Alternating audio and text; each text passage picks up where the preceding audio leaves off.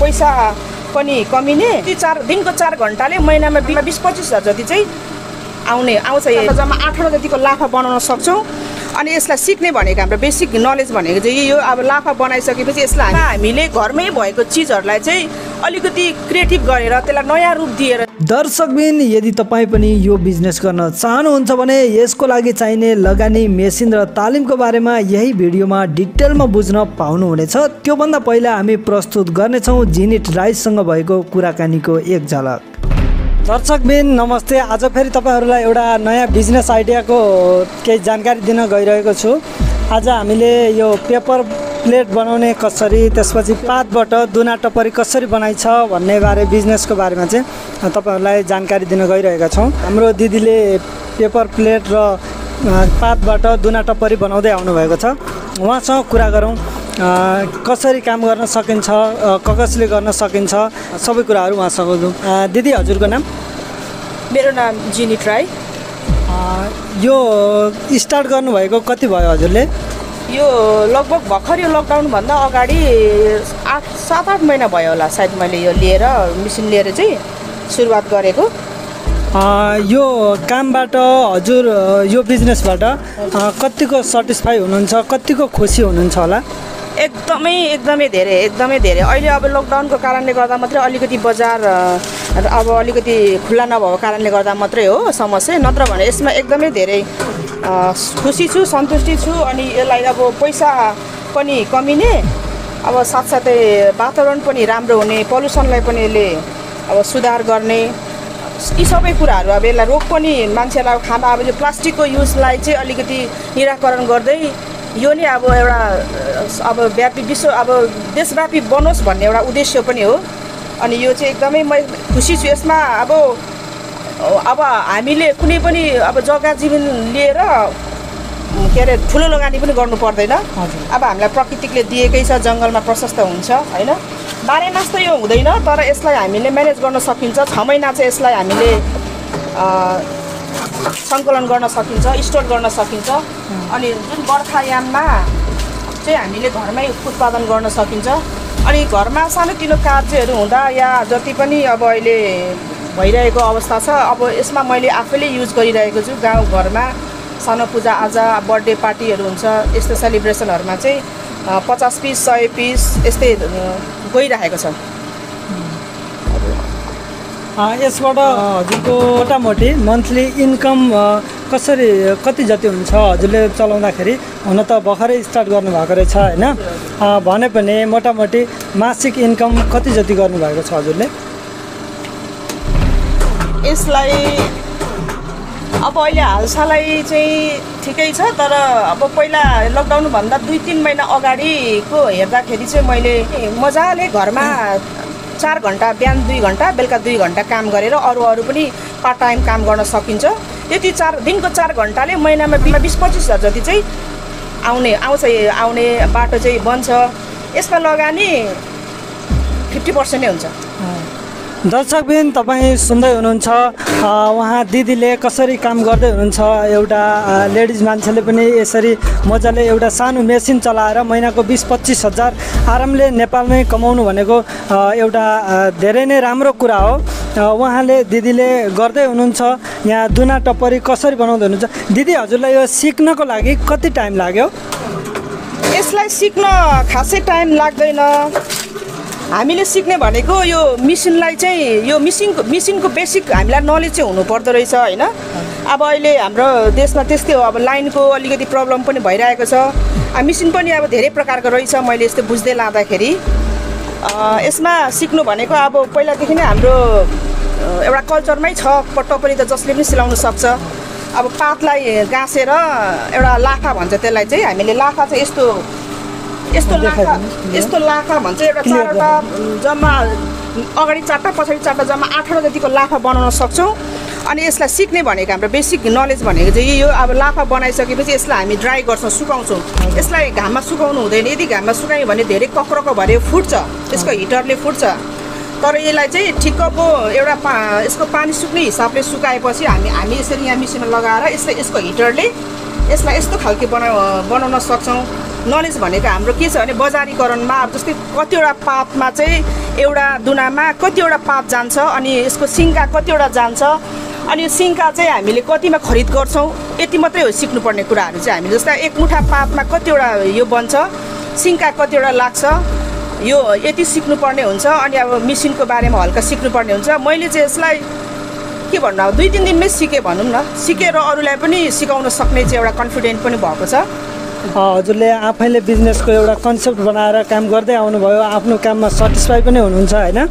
हजुरले यो भन्दा बाहेक अरू चाहिँ के काम गर्दै हुनुहुन्छ जो आउँदो समयमा बिजनेस गर्न चाहनेहरूको लागि हजुरले उहाँहरूलाई कसरी सपोर्ट गर्न सक्नुहुन्छ आफूले गरेका कामहरू चाहिँ उहाँहरूलाई सिकाउने यताउति जस्तो हजुरले अरूलाई नयाँ बिजनेस स्टार्ट गर्न चाहनेहरूको लागि हजुरले गरिराखेको बिजनेसबाट कसरी सपोर्ट गर्न सक्नुहुन्छ हजुरले मेरो त अब एउटा उद्देश्य पनि यही हो कि हाम्रो नेपालमै म जस्तै घर गाउँमा भित्रै बस्ने महिलाहरूले चाहिँ सबैमा एउटा ट्यालेन्ट हुन्छ कसै सिक्ने एउटा ट्यालेन्ट हुन्छ जस्तै अब टप्परी गाँच्नु पनि यो ट्यालेन्ट हो किनभने अहिलेको बच्चाहरूलाई यो टप्परी गाँच्नुपर्ने पातलाई ल्याउनु पर्ने कसरी गाँच्नुपर्ने भन्ने कुराहरू थाहा हुँदैन साना साना कुराहरू चाहिँ म एउटा प्रोत्साहनको रूपमा साथीहरूलाई अब गाउँघरमा रहने साथीहरूलाई ग्रामीण क्षेत्रको महिलाको साथीहरूलाई चाहिँ हरेक सानो सानो सिपहरूलाई पनि प्रोत्साहनको रूपमा चाहिँ म एउटा उनीहरूको प्रोत्साहनको ताकत बन्न चाहन्छु भन्ने मेरो एउटा उद्देश्य हो त्यो पनि हो प्लस पोइन्ट अब हाम्रो त अब एजले पनि हामी घरमा घर गृहस्थी भएर बस्छौँ हामी कुनै जागिर खान कुनै अब ठुलै व्यापारी व्यवसाय बन्न पनि सक्दैनौँ तर यस्तै साना साना घरेलु उद्योगहरूलाई चाहिँ अलिकति निरन्तरता दिएर अनि मैले गर्नु सक्ने भनेको उनीहरूलाई मैले आफूले जति पनि सिकेको ज्ञानहरू छ उनीहरूलाई म सेयर गर्न सक्छु ताकि उनीहरू चाहिँ एउटा पैसामा परिणत हुन सकोस् उनीहरूको दुःखहरू त्यो लाग्छ अनि मलाई आउने कुराहरू भनेको चाहिँ म आर्ट्स पनि गर्छु पेन्टिङ पनि गर्छु अब पक्कै पनि हामीलाई अब यो अहिलेको 21औं शताब्दीमा अलिकति घरहरू डेकोरेसन भएको मनपर्छ हामी मन परिसकेपछि हामीमा सिप हुँदैन हामी यतिकै बसेको हुन्छौँ सिरियल हेरेर बसेको हुन्छौँ गफ गरेर बसेको हुन्छौँ च्याटिङ गरेर बसेको हुन्छौँ तर त्यो समयमा हामीले घरमै भएको चिजहरूलाई चाहिँ अलिकति क्रिएटिभ गरेर त्यसलाई नयाँ रूप दिएर चाहिँ घरलाई अलिकति डेकोरेट गर्न सक्छौँ होइन त्यो खालको सिप र ज्ञानहरू म दिन सक्छु यदि कोही महिला दिदीबहिनीहरू मसँग सम्पर्क रहनु भएमा मैले गर्न सक्ने कुराहरू थियो र दर्शकबिन तपाईँ हेर्न सक्नुहुन्छ दिदीले आफ्नै घरबाट चाहिँ यो बिजनेस सुरु गरेर पातका दुना टप्परीहरू चाहिँ त्यसरी स्टोर गरेर मार्केटसम्म पुर्याउनुहुन्छ दिदीले हामीले गरिराखेको कामलाई अलिकति आधुनिक मेसिनरी सामानहरूको युज गरेर हामीले सजिलै पनि एउटा राम्रो आर्थिक आम्दानीको स्रोत बनाउन सक्छौँ भन्ने कुरा चाहिँ यहाँबाट सिक्न सकिन्छ बुझ्न सकिन्छ यसको साथै दिदीले अर्को आर्ट्सको क्यानभासको काम पनि गर्नुहुँदो रहेछ उहाँले यसको साथै ट्रेनिङ पनि दिनुहुँदो रहेछ दिदीले बनाउनु भएको आर्ट्स देखाउनुहोस् त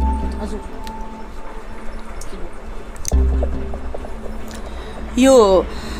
चाहिँ क्यानभास यसलाई बोर्ड भन्छ यसलाई चाहिँ खासै हामीले क्यानभासलाई चाहिँ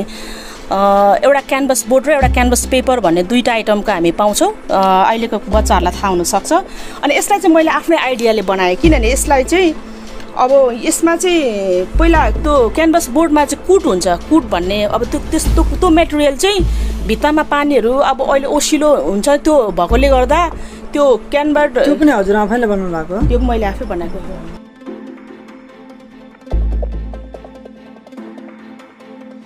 मैले चाहिँ कसरी आइडिया लगाएँ भन्दा खासमा यो पाउने चाहिँ यस्तो पेपर पाउने हो यस्तो पेपर पाउँछ हजुर यो पनि मैले आफै बनाएको अनि यो पेपर पाउँछ अनि यो पेपर अब यसलाई चाहिँ कुनै पनि काम गर्दाखेरि चाहिँ राम्रो गरौँ भन्ने खालको एउटा सोच पनि थियो मेरो त्यही भएर मैले यसलाई चाहिँ प्लाई लगाएर अनि बोर्डमा अब स्ट्रङ तरिकाले यसलाई मैले यो डिजाइन दिएँ अनि यो डिजाइन मैले आफै बनाएँ अनि अब यसलाई चाहिँ कलरहरूको पनि एउटा कलरको पनि क्वालिटी हुन्छ सबैलाई थाहा हुन्छ होला सायद यो कलर एक्रोलिक भन्छ यो कलरलाई चाहिँ जस्तै अब कहिले यहाँ धुलोहरू केही भयो भने हामीले हल्का पानीले यसलाई पुस्न सक्छौँ यो जाँदैन यो जति पनि गरे पनि जाँदैन यसको क्वालिटी चाहिँ यो छ अनि अर्को दिदी यसको जस्तो कुनै दर्शकबिनहरूले यो क्यानभासको लागि ट्रेनिङ लिन चाहनुभयो सिक्न चाहनुभयो भने हजुरले ट्रेनिङ दिन सक्नुहुन्छ उहाँहरूलाई हजुर सक्छु यहाँबाट आह्वान गर्न चाहन्छु इच्छुक जति पनि इन्ट्रेस्टेड हुनुहुन्छ उहाँले मसँग सम्पर्क गर्न सक्नुहुन्छ अब ओइल पेन्ट पनि भन्ने हुन्छ ओइल पेन्टको लागि चाहिँ अलिकति त्यसको चाहिँ अलिकति मसँग सम्पर्क मेरो आफ्नो बहिनीहरू हुनुहुन्छ बहिनीहरूले चाहिँ अब क्लास लिएर गर्नुभएको र हाम्रो जति पनि होटल व्यवसाय गर्नुहुने हाम्रो जनताहरू नेपालको नागरिकहरू हुनुहुन्छ उहाँहरूलाई यही कुराहरू भन्छु म जस्तो धेरै घरमा यसरी अब आफ्नो ट्यालेन्टहरू लुकाएर बसेको महिलाहरू नागरिकहरू हुनसक्छ उहाँहरूलाई तपाईँहरूले खोज्नुहोस् तपाईँहरूले उहाँ देश विदेशबाट $50 कति $1000 भनेर भन्नुहुन्छ ठुला ठुला मूर्तिहरू लिएर सेल्फी गर्नुहुन्छ यो कारणले चाहिँ हाम्रो देश चाहिँ एकदमै अर्थतन्त्रमा चाहिँ तल झर्छ मेरो चाहिँ एउटा मूल उद्देश्य यो पनि मेरो मनभित्र एउटा छ त्यो कुराहरूमा आर्ट्समा निकाल्न चाहन्छु र तपाईँहरूलाई आह्वान गर्न चाहन्छु त्यो होटल व्यवसाय गर्ने जति पनि नागरिकहरू हुनुहुन्छ तपाईँहरूले चाहिँ यो किनिदिनुहोस् तपाईँहरूको सुन्दरता अब होटलमा विदेशको मात्र आर्ट्स होइन आफ्नै देशमा गर्न सक्ने छौँ हामीहरू र तपाईँले त्यो गरिदिनु भयो भने साँच्चै नै हामीमा पुग्दै जान्छ दर्शकबिन यदि हजुरको लागि यस्तो आर्ट्सहरू किन्न जरुरी छ हजुरलाई इन्ट्रेस्ट लाग्छ यस्तो कोठामा सजाउन भने हजुरले उहाँसँग किन्न सक्नुहुन्छ उहाँको नम्बर मैले स्क्रिनमा दिएको छु यदि हजुरले ट्रेनिङ लिएर सिकेर आफूले यो पेसा गर्न चाहनुहुन्छ भने पनि त्यो नम्बरमा कन्ट्याक्ट गरेर दिदीसम्म आइपुग्न सक्नुहुन्छ त्यसै गरी हजुरलाई यस्तो बनाएको क्यानभासहरू किन्न त्यस्तो इन्ट्रेस्ट लाग्छ भने पनि हजुरले दिदीलाई कन्ट्याक्ट गरेर चाहिँ किन्न सक्नुहुनेछ स्क्रिनमा नम्बर मैले दिइसकेको छु यसलाई मोमोहरू अब मोमो थुक्पाहरू खान सकिन्छ यसमा जस्तै अब यो फास्ट फुडहरूलाई चाहिँ विशेष म अनुरोध गर्छु उहाँहरूले चाहिँ प्लास्टिकलाई युज गर्नुहुन्छ अनि प्लास्टिक अब युज गरेपछि डस्टबिनहरू ठाउँमा हुँदैन हाम्रो सहर पनि त्यत्तिकै अब घिनलाग्दो देखिन्छ हेर्दाखेरि पनि स्वास्थ्यमा पनि त्यसले राम्रो गर्दैन अनि जति पनि यो फास्ट फुडमा युज हुने प्लास्टिक युज गर्ने हाम्रो नागरिक समाजहरूलाई चाहिँ म के अरे नागरिक दाजुभाइ दिदीबहिनीहरूलाई चाहिँ यो नै युज गर्नको लागि म अनुरोध गर्दछु हाम्रो देशमा प्रकृतिले दिएको हेर्दा पनि सुन्दर स्वस्थ पनि छन् दर्शकबिन यदि तपाईँ पनि यस्तो बिजनेस गर्न चाहनुहुन्छ भने यस्ता दुना र प्लेट बनाउने मेसिन करिब 80,000 भन्दा माथि विभिन्न प्रकारका नेपालमै सजिलै पाउन सक्नुहुनेछ मेसिनको बारेमा थप जानकारी चाहियो भने एउटा मेसिन बेच्ने कम्पनीको नम्बर डिस्क्रिप्सनमा दिएको छु मैले त्यहाँ सम्पर्क गरेर सबै कुराहरू बुझ्न सक्नुहुनेछ नत्र स्क्रिनमा देखिएको मेरो नम्बरमा सिधै मलाई नै फोन गरेर पनि जानकारी लिन सक्नुहुनेछ आजको लागि यति नै जय नेपाल।